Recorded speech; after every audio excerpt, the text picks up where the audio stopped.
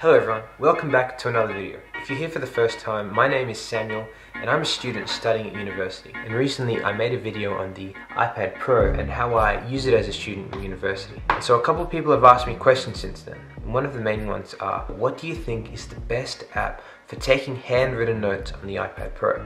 And that's a good question because when I got the iPad Pro for the first time, I had no idea.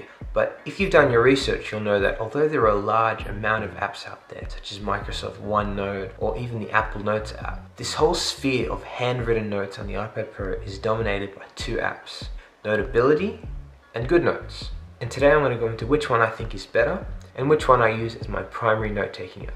And so to explain my decision, I think there are a couple of key questions that we should ask.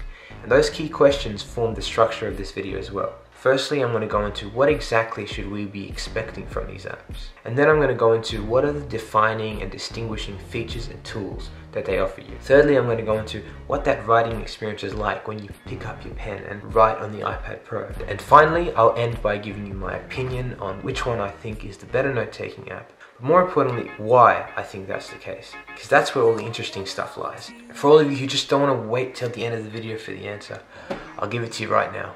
I use both. Do just what you want. You're the one I trust, and I always be around.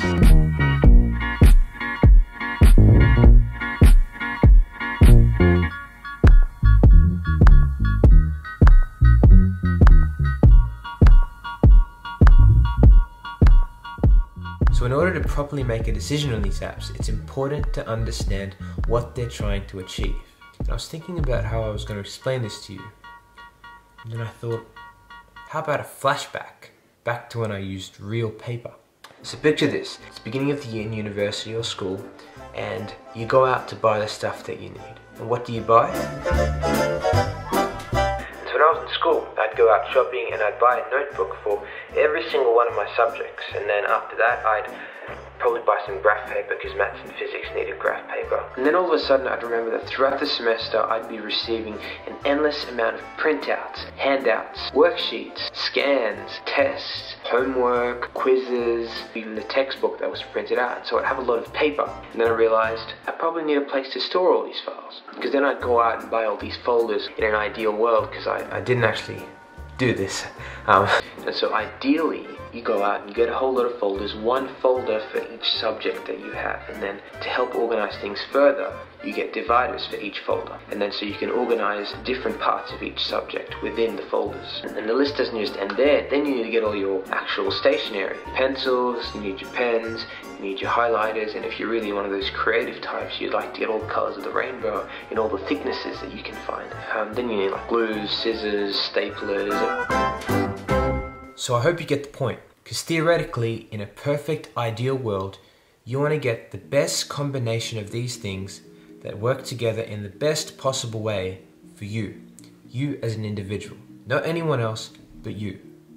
And I think that's a fairly good criteria to have when you judge these apps. Do they give you what you need? Because everyone's a little different and everyone likes to do things in a different way. And so my criteria is pretty simple. I just need three things. Number one, systematic storage. So I need something that does the job of those folders and those dividers for me digitally. Number two, I need it to give me all the tools that I need to do whatever I want to do as a student. For me, that's quite a lot to ask for, because as you can see, I love color. Finally, I need a writing experience that I actually find enjoyable. I want to actually be looking forward to the process of writing stuff down and taking notes. So, going into storage, the first app that I ever downloaded on the iPad Pro was Notability.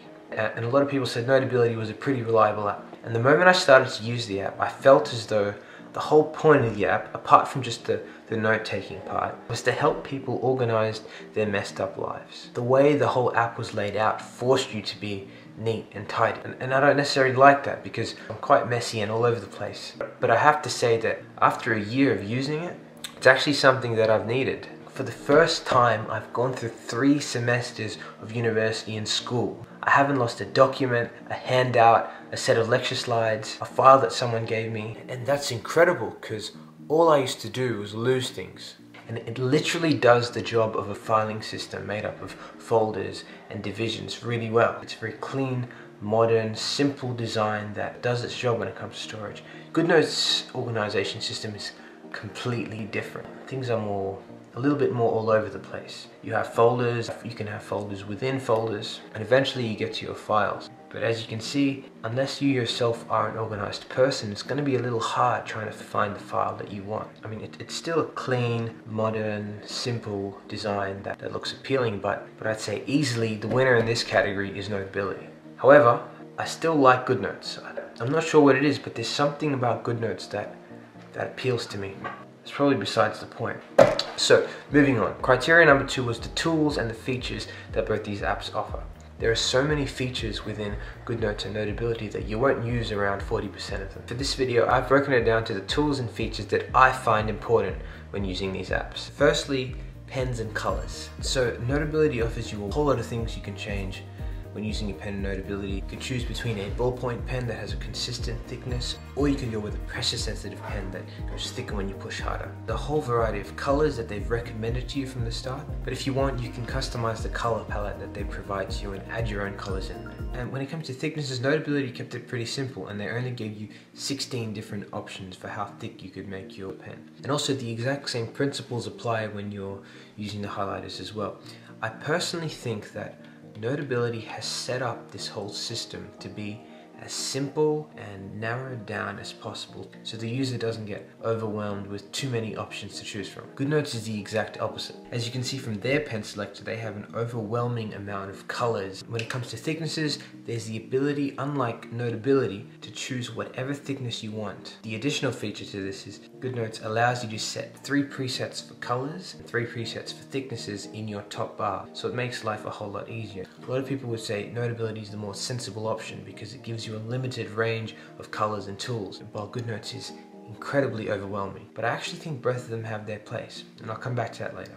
Secondly, there's a huge difference between highlighters, and this really annoys me. When you highlight in Notability, your highlighter goes above your text, and if you keep highlighting, it gets to the point where the only thing you see is your highlighter. I mean, this won't bother a whole lot of people, but I notice it. And the other reason I've noticed this is because Goodnotes actually does highlighting correctly. And when you highlight something in Goodnotes, the highlighter goes behind the text. And I think that's a lot nicer. 3, when it comes to the erasers, I think Goodnotes is very cool because they allow you to specifically choose to erase highlighter only, which is something very cool and something you might want to keep in mind. Fourthly, drawing geometric shapes. Both apps give you the option to draw shapes. In Goodnotes, it's very simple. You just select the Shapes tool, you draw a quick rough sketch of your shape. Goodnotes identifies what shape that's meant to be and creates a perfect geometric version of it. In Notability though, you need to draw a pretty accurate version of your shape. And after drawing your shape, you can't take your stylus off the page for about 2 seconds for the shape to be corrected. In all honesty, it's not that much of a difference, but if you are doing a lot of maths and drawing a lot of geometrical shapes or straight lines or graphs, the speed of Goodnotes is a huge advantage. The 5th point is moving between pages. In Notability, it's basically like scrolling through a PDF file on your computer.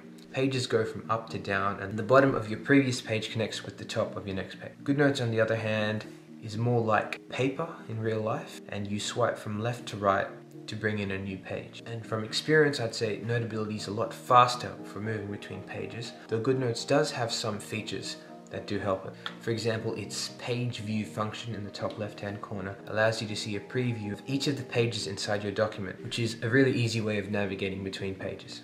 Notability's got a thumbnail view as well in the top right-hand corner. It's just like a PDF thumbnail preview on the right-hand side of the page. From experience, I have to say that Notability was far better with managing enormous files with 50+ pages like a textbook or lecture slides. And that leads me to point number 6.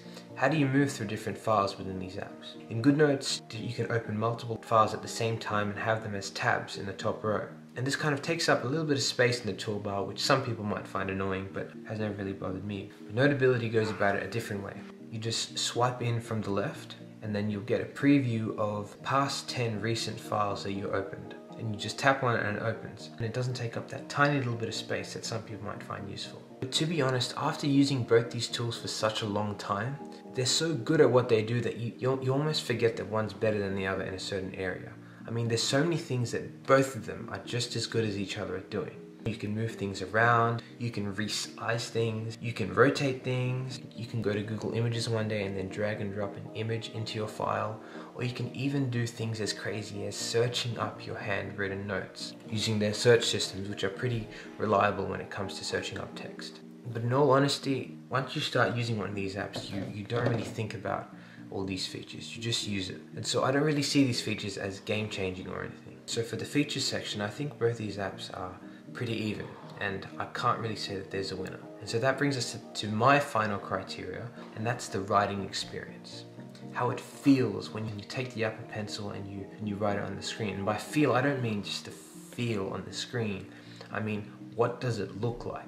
What is the experience of writing on the page like? Is it something you look forward to? And so, as I said, the first app I ever got was Notability, and I never ever got used to writing on Notability. Like, it wasn't just the fact that my handwriting didn't look as good as I wanted it to look, but both the pen options that Notability offers, the ballpoint pen and the pressure sensitive pen, didn't really give me the inky feel that I was looking for. That was probably the one thing that always bothered me. And I still remember the day I got Goodnotes, and back then it was the previous version of Goodnotes. It was Goodnotes 4. Currently we have Goodnotes 5. And I still remember selecting a blank white page and then beginning to write, and I was blown away. I've said this before, it's nothing like paper. It's a million times better than paper, and it made my handwriting look like 10 times better than what it looks like in real life. Here's an example of what my handwriting looks like in real life. It's sort of inconsistent, it's sort of messy, it's sort of all over the place. And when you write in Goodnotes, it's as though they designed the whole writing experience and all the mechanics involved with that. Everything about Goodnotes made me fall in love with writing. I didn't want to stop. Part of that is the writing mechanics, but the other part of it's your handwriting actually looks a lot better than, I mean, just look at this. It's unreal. For me, that's a deal breaker. That's huge.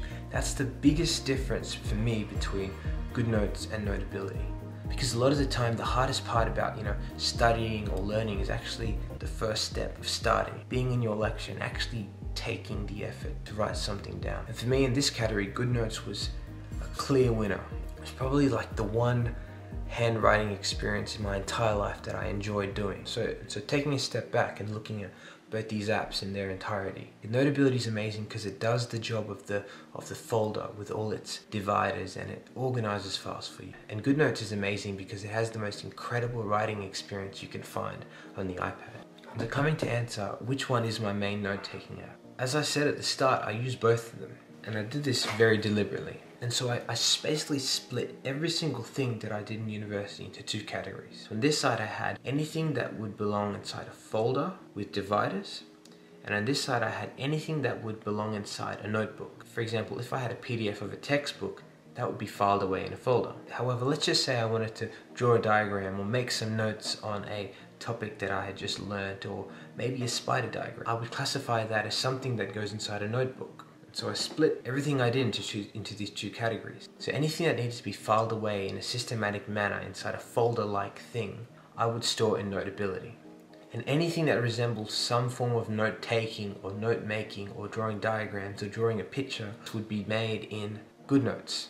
And I actually found that there was an incredible amount of benefit in creating this division, because the things that needed to be organized stayed organized in Notability, and the things that needed to be messy stayed messy in Goodnotes. Goodnotes was a whole lot of fun to use, and it gave me all these tools that enabled me to do all these crazy things that went on inside my head, while Notability forced me to become more organized, more disciplined, to be honest. But yeah, both these apps offer so much value to you as a user, with the tools that they give and ultimately the experiences they provide. If you haven't noticed, the one thing that I haven't spoken about today is price. And both these apps are paid apps, and when you consider how much we actually spend on things like notebooks and pens, you realize that these apps are well and truly worth their price. These apps are such incredible investments because they help you organize your life as a student. But more importantly, they enable you to enjoy the process of learning, which is actually what you're meant to be doing when you're at school or university. I hope this video has helped you understand how I'm able to use both these apps every single day as a student. So yeah, I hope it was enjoyable, and thank you for watching.